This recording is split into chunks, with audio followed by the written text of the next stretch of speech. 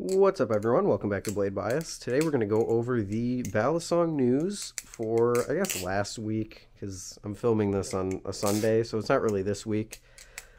Two main topics that I want to go over. Both of them not the best, but one of them is more of a kind of, it depends on what your opinions are, rather than being an objectively bad story. And then the other one, I think, is just an objectively bad story. First off, let's just go with the easier one. NRB has announced the retirement, as you all know, of my precious Nemesis V2, my favorite trainer, bar none, possibly even my favorite balisong if my Kraken didn't exist. And he said in the post that he was discontinuing it and he was going to replace it with a lighter titanium design that he was really excited about. I was somewhat excited to see it, but since I love the design of the Nemesis so much, I wasn't really sure what it would be or if it would be kind of worth it. And then he revealed the S Light, or the Slight. And I looked at it and I thought, oh, it's just a heavier ultralight. That's cool. I didn't realize it was titanium at the time until about a week later when it was brought to my attention when I was doing a stream. And then I realized the Slight is what the Nemesis died for. And that is kind of the reason that I'm not super happy about the change, just because I think the Nemesis had so much personality to it. And I love the Nemesis so much. I am like ultra biased because I do love it so much, but the Slight just doesn't do it for me. The spec sheet, and especially the looks, it just looks kind of boring, I guess, with the whole pattern and the Tonto blade. It's like, you killed such an extraordinarily unique looking balisong with this awesome blade shape, the way that these handles go together with the blade shape, the speed channels on the side, and it just doesn't look the best for me personally. I know there's some people out there that like it. In fact, most people probably like it, but I am unfortunately not one of those people. So that's a bit sad. The new age of NRB, it seems to be the Vortex V2, Koenig V2, which are both fantastic. The Vortex V2 has some great changes that he's making to it, including a speed channel milling, sort of similar to the Kraken, actually pretty much exactly like that. And then the Koenig V2 has been received very, very well. But the Ultralight and the S-Light, I just can't get excited for. I don't want to try, I want to try it. I don't want to own a metal trainer that has the same weight of plastic balisongs that I already think are too light. And the Slight is just like, I don't like it just because it killed my favorite trainer. But to each their own. NRB is doing some cool stuff. So definitely go check that stuff out. Now moving on to the worst story. You might remember last week we talked about Flightanium and their handling of the what the hell is that thing called again? The Tatersong.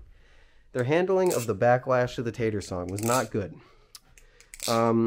Actually, a few hours after I recorded that video, they reversed course and they made some comments on their posts available again. Not all of them, and they still limited them, but it was a step in the right direction. And then later in the week, they made a post about the Tatersong launching, and disappointingly was like, hey, if you want this product that everyone has been asking for and that made sense to make in the beginning, which is a bushing version of the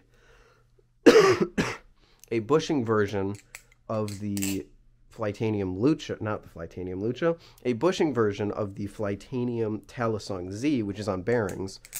A lot of people have been asking for that, and also some blade for like an old trainer or a mod that they make. I don't really remember what it was, but apparently it was something that people have been asking for. They were like, hey, if you want these two things that you've been asking for, you gotta buy the Tatersong, because we're gonna use the money that we make in the Tatersong to make that product. And it rings so hollow, because you get this sense of like, yeah, we wasted our money on a venture that wasn't going to go well, and now you guys have to pay for it. So instead of doing what the good option was. We made a dumb product. We priced it in a stupid way. We handled it in a stupid way that basically ruined our reputation for a little bit. And now you guys have to pay for it, because if you don't buy our stupid product, then you don't get the thing that you have been actually asking for a long time. And then they went on to say, sorry about the deleting the comments and not enabling comments in the last posts. We dealt with the social media intern that did that. And it's just like, oh my God, dude. You're really gonna blame that PR nightmare on some intern that you hired to run your social media account? What's next? Did that intern also come up with the idea for the Tatersong? Is it his fault that you guys made that thing too? That anytime a company says, "Oh, hey, sorry about the terrible thing that we did. It was an intern," it's just them shifting the blame, because obviously the intern isn't the one just posting at the will of himself. He has to go through checks, I would imagine, with higher ups to make posts on social media and to make decisions like that. You can't just blame it all on some new guy that you hired and, oops, it's not our fault, he's gone now. You're either pawning off the blame on someone who's just trying to do their job and follow your orders, or someone who never even existed in the first place. And I don't want to point any fingers, but I very much so detect that one of those things is true with this situation based on how Flightanium has handled it. So just an awful, awful response from them. It'll be interesting to see how their reputation continues in the community, because I don't see it staying spotless. I'm not sure it was spotless, but I don't see it staying as good as it was before, seeing how unprofessional they've been in handling the whole situation. But I guess to each their own. There's not really an opinion to form there, but unless you think that they're perfectly in the right, which I'd be interested to hear your side, but yeah, to each their own, I guess. Anyway, I think that's pretty much the news for this week. Sorry if I missed anything. I have been, as you can probably tell, sick, and just trying to focus on recovering that so I can continue doing videos like this and studying for the incredibly busy month that I'm going to have. Probably no main channel videos for a little bit, just because things are heating up at school and I got to put my focus into that. Oh, it's snowing out.